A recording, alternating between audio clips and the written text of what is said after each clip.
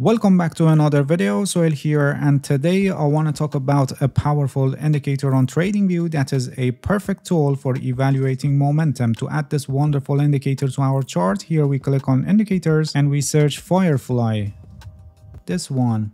Firefly oscillator, which is written by Lazy Bear. Alright, this is the indicator, and as you can see, it's added here below the chart. It's actually an oscillator, and as you can see, it's oscillating above and below the center line, which is 50. Its appearance and the way it shows us momentum change is a kind of similar to MACD histogram, but it's totally different. So this is not another version of MACD, and it's a different indicator. When the histogram is above 50, it shows us that the upside momentum is greater than the downside momentum. And when the histogram is below 50, it shows that downside momentum is greater than upside momentum. And the histogram changes color depending on the strength or weakness of the momentum. When it's above 50 and green, it tells us that the upside momentum is gaining strength and the price is strongly advancing. But when it becomes orange, it shows that the upside momentum is weakening and the downside momentum is gaining strength. But as long as the histogram is above 50, buyers have the upper hand. And on the other hand, when the histogram is below 50 and red, it shows us that the downside momentum is gaining strength and the price is declining strongly. But when it becomes orange, it tells us that the downside momentum is weakening. But as long as the histogram is below 50, sellers have the upper hand. So when the histogram becomes orange, it shows that the momentum in the prior direction is weakening. But as you probably realize, this weakness doesn't necessarily mean that a reversal is going to happen in the direction of the market. And many of the times they just show a pullback or just a small pause within the trend, and even we may get a deeper pullback like here. So we may have a small green histogram and then it reverses back down, and similarly in uptrends like here, where because of the deep pullback we got a histogram below 50 and then it reverses back up, and so the price advanced more. So these color changing of the histogram are perfect signals that can be used in trend following strategies where we try to identify pullbacks and end of the pullbacks to enter a trade in the current direction of the market. And another signal that this indicator gives us is center line crossover. Although some center line crossovers like this one can show a reversal in the direction of the market, but others may not, like this upside center line crossover, that the market didn't change its direction after that. As you probably realized by now, only the crossovers that are in the direction of the current trend are profitable for trading. So when the market is in an uptrend, we should take bullish centerline crossovers, and when the market is in a downtrend, we should take bearish centerline crossovers. So here also these centerline crossovers are perfect signals that can be used in trend following strategies for entering in the direction of the current trend. Another use case of this oscillator is identifying overbought and oversold conditions. You can use fixed levels like 20 and 80, or you can use proper levels based on historical performance, but I don't recommend you to use this indicator for identifying overbought and oversold conditions because this is an unbounded indicator and we have much better indicators for this purpose like RSI. And you can also identify divergences between price and this oscillator, but again not very good with divergences, and most of the time they just show a pullback. And other indicators like RSI, MACD, stochastic, they are much better choices when it comes to identify divergences based on momentum changing. The best signals that you can get from this indicator are the momentum changing based on the histogram and it's crossing above and below the center line, which as I explained earlier can provide you good trading opportunities in the direction of the trend, or you can even use for exiting your position when you see the momentum is weakening. This indicator is very powerful in showing momentum changing in any direction, but it doesn't mean that you can take your trading decisions only based on this indicator, and like any other indicators or tools, you must use this indicator in conjunction with other indicators and aspects of technical analysis. Alright, that's it. Thank you for watching this video. If you have any questions, feel free to ask and leave a comment for me. I'll answer your questions as soon as possible. If you haven't subscribed to my channel, please subscribe and hit the bell so you get the notifications of my new videos. See you guys in next video and good luck with your trading.